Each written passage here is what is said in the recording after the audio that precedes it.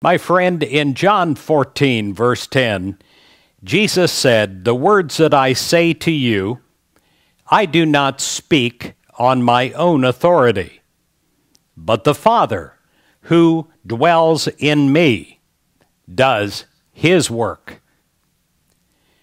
Now, you may have no challenge whatsoever in believing that Jesus had power and authority to live the abundant life. However, do you ever doubt that you have this power? Well, many of us do. If you do, I invite you to let Jesus' message of triumphant living reverberate throughout your entire being. Now listen to these words.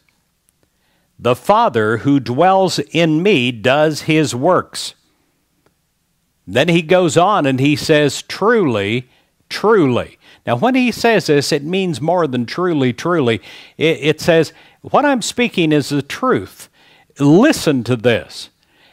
It is of great significance to your life. "Truly, truly, I say to you, he who believes in me will also do the works that I do, and greater works than these will he do." Well, we have a brand new year ahead of us, a golden opportunity, filled with golden opportunities, days of abundant living.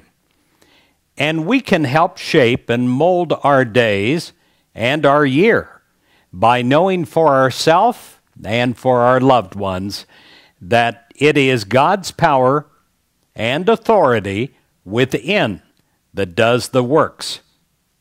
Make this a day of abundant living, a day of healing, a day of overcoming, a day of renewal, and a day of discovery.